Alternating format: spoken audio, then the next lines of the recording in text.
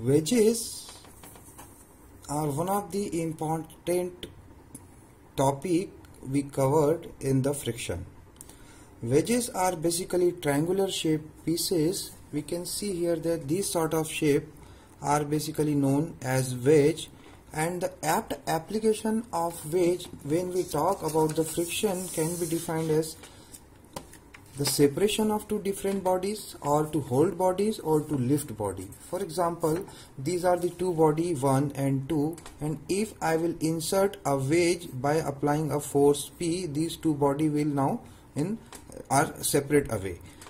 Secondly, if I want to hold the body in this inclined position, I can insert a wedge, and to keep the wedge in this position there may be two conditions. One condition is that I have to continuously apply a force P, or if the friction are such that the wedge can remain in this position, so no need to add additional force, only we have to insert the wedge, and wedge will be in this position and it will hold the body or to support the body. On the third case, if I want to lift this body, I will insert a wedge and the body will lift. Now what is our interest here?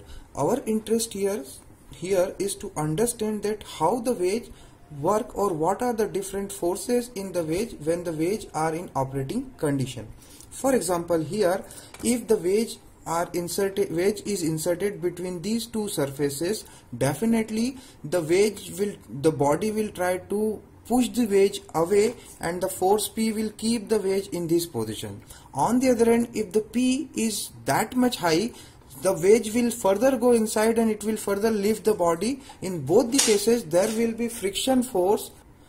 So that means when the wedge will be in the operating condition, friction governs a very special role to operate the wedges.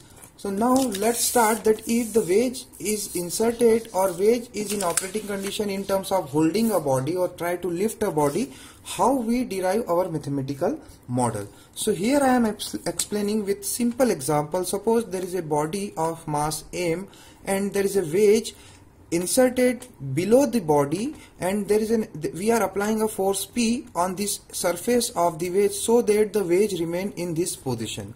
So now this system is in equilibrium, and there will be certain forces between the wall and the larger piece, between the ground and the wedge, as well as in between the wedge and the larger body. Alpha define the angle of this slant surface. Now we have to understand that when we talk about the friction basically introduce two extreme limit of your equilibrium. For example, suppose there is a body resting on the inclined surface, and if the friction is not that much sufficient, body will try to slide in the downward direction. Suppose I am applying a force P here. So now what would happen? One condition is that the P is so large that the body will start moving in the upward direction. This may be the case 1. On the other hand, if the P is up to a limiting condition so that it is just holding this body at this position. So now what do you think? These two forces will be the same. Which two forces? One force to hold the body, another force to lift the body. And let me tell you, these two forces will not be same.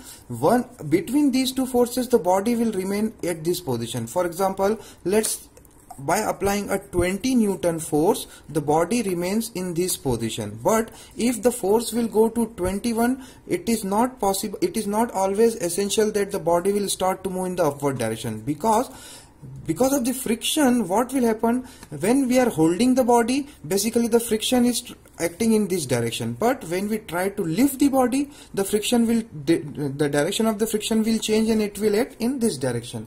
That means may be possible that when we apply the force up to 27 Newton, after that the body will start moving in the upward direction. In between the 20 to 27 nothing will happen and the body will remain in this equilibrium condition. So here also, when we are inserting a wedge below a body and we are talking about this instantaneous condition where we are applying a force P and the system is in equilibrium, we have to understand that at what condition we are talking, whether the condition is at the holding state or whether the condition is just to lift the body M, and these two are the two different states. and in these two different states the direction of friction will be different. So let's start with the second case. Suppose I want to lift the body. That means the P is P is about to lift the body. If the P will increase by infinitesimal amount, the body will lift. So what would be the value? That means we are talking about the maximum value of our, in this example as I shown that the 27, which is a virtual value, I am talking about this extreme condition where if the value will increase beyond a small amount, the body will lift. So now let's understand that how we will define the direction of friction between these all surface, because the friction may be in this direction or in the opposite direction. So how you will understand that, how you will define the direction. So let's understand that we are talking about the second case, or the case where I want to lift the body so that the P will, if the P will increase with very small amount, the body will lift. That means if the equilibrium will break, the body will go in the upward direction and the wedge will go in the leftward direction. So as now we have understood that what would be the motion if the equilibrium will break, based on the direction of the motion we can define the direction of the friction. For example, if we will talk about the larger body, if the equilibrium will break and the body will start lifting, the body will go in the upward direction. That means the friction because of this wall on the body will be in the downward direction, and definitely there will be a normal reaction. At the same time, I am not talking about this surface now. First let me complete this part. As I know that if the wedge will go towards the left direction, the friction from the ground will act in this direction, and here also there will be a normal reaction. Now very importantly, what would be the direction of friction between these two surfaces? So we can understand that as the wedge is going inside, that means this surface will also experience a resistance because of the body, and there will be a direction of friction which will try to oppose the motion of the wedge. So the direction of friction will be in this way, and as I will once know this direction, the equal and opposite direction will come here. So if you are able to resolve any of the surface, the other surface direction directly will come, and that will be opposite to the direction what we have defined or understand. So now this is the direction of the friction for this surface, and this would be the direction of normal reaction on this surface. As well as there will be a weight of the larger body. If we are considering the weight of the wedge, it will also come here, but in most of the cases the weight of the wedge is negligible as compared to the weight of the larger body, and we generally ignore the weight of the wedge. So here also I am not considering the weight of the wedge, and this would be my direction based on the understanding of the motion of the body. One of the trick here, you can define that in all the cases, if you are able to define the one direction of the wedge, the other direction of the wedge will also be in the same direction. That means that if this is your wedge, the forces will be either both the forces will be in this direction or both the forces will be in the opposite direction. This is a trick basically. If you are able to understand the force at the ground, the other force will also be a supportive force, whatever force we have defined at the ground. You will not find any condition, particularly in this types of example, that one force will act in this direction and other force will act in this direction. If you have done something wrong and you are getting these two direction, please go back and check your direction, because this is not a general case. Generally the forces on the wedge will be in the same direction. So now in the case of lift, first I have understood the direction of the motion, and based on the direction of motion I have defined the forces on all the surfaces. Once I will define the forces, here I am showing again the same diagram where these are the two body of mass m and the wedge, and these are the different forces acting on the body. And now as I have two different bodies, I can write the equation for the force balance, and these are the equation for the force balance. Here you can see that these two equations are written for this larger value. Here you can see when I will balance the horizontal forces, this would be N1, and the horizontal component of this N2, suppose this is angle alpha, so the wedge angle is defined by alpha. So now this will be N2 sine alpha, and horizontal component of F2 will be F2 cos alpha. When I will write the vertical force, the F1 force is acting in the downward direction, so I am putting a negative sign, as well as the mg is also acting in the downward direction, so it would be negative, but I am writing it on the right hand side, so it will be positive. Now the F2 is acting in this direction, so if I will define two component of F2, one will be in this direction, another one will be in the downward direction, so that will also be a negative sign with the F2 sine alpha, and the vertical component of N2 will be N2 cos alpha. So this is my equation 1 and 2 for the larger body. Similarly, I can write the two equation for the wedge body.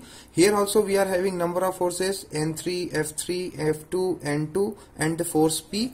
So here is the equation that N2 sine alpha, F2 cos alpha and F3 all are acting in the rightward direction. Horizontal component of this force, horizontal component of this force, as well as horizontal component, actually this is the horizontal force, so these three forces will be acting in the rightward direction, and the P is acting in the opposite direction, so it is with the negative sign. Similarly, when I will write the vertical force balance, I am getting this equation, and I suggest all the students that practice this problem, because if you will start writing equation when you are solving a problem in the exam, it will take a lot of time, and you will lose some marks.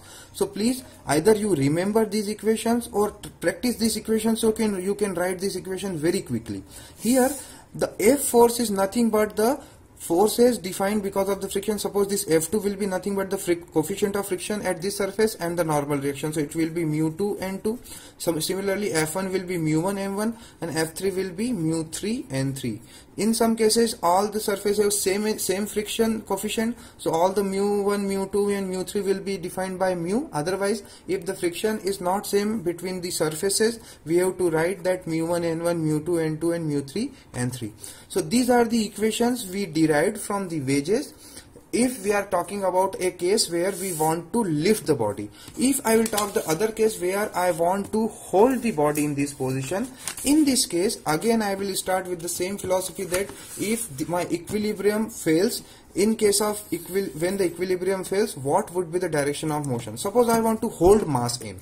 That means if I am not able to hold the mass m will fall and the wedge will move in rightward direction. In that case, the motion of the larger mass will be downward and the wedge will be rightward. Based on this, I can define the direction of friction on all the surfaces. Here I can write that if the body is coming down, this would be the direction of friction here, and this will be the normal reaction. Suppose this is F1 and N1. This is the mass of the body, which is again acting in the downward direction. Similarly, if I will define the forces on the bottom surface of the wedge, all other surfaces can be defined. That means if the wedge is going in the rightward direction, this would be the direction of friction and this would be the direction of normal reaction. Suppose this is N3 and F3. As I said earlier, that if you are able to identify one force on the wedge, other force will also be in the same direction. This would be the normal reaction. So this is my F2 and N2, and as I have calculated this force, or I have identified the direction, this surface will just have the counter force, so it will be the direction of F2 and this would be the direction of normal reaction. So now I have defined all the forces, and based on these forces I can again write the equation, and you can see here that this is also the horizontal and vertical force balance for this body, and this is horizontal and vertical force for this body.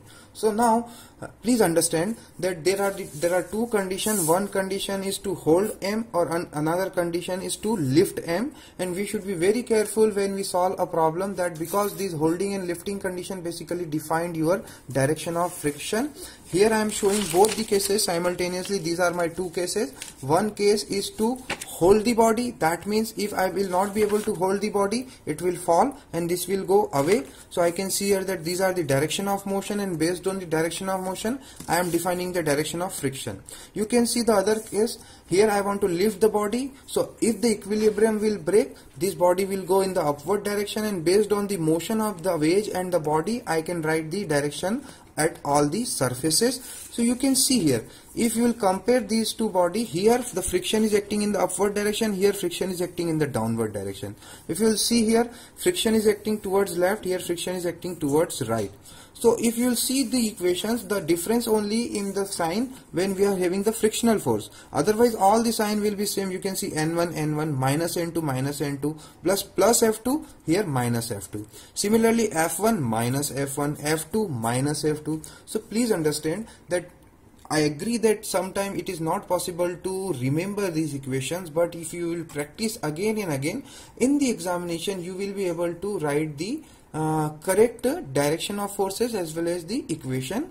And not only for the exam, you should also understand that how a system operates and what would be the direction of different forces on the wedges. So now quickly solve one example that I am starting with a problem so that you can understand the numerical value. Here I am having a problem that there is a wedge or there is a body of 100 kilogram, and I am applying a force P, and the body is in equilibrium, and my angle alpha is defined by 15 degree, and the coefficient of friction at all the surface are 0.2. And now what would be the value of P so that the system will remain in this position? So now let's understand that I am talking about the holding case. Holding case, that means that the body, if the equilibrium will fail, what will happen? If you will recall my previous case, you can see that in the case of holding, if the equilibrium will not be in position, the body will fall down and the wedge will move in the right direction. So here also the wedge will try to slide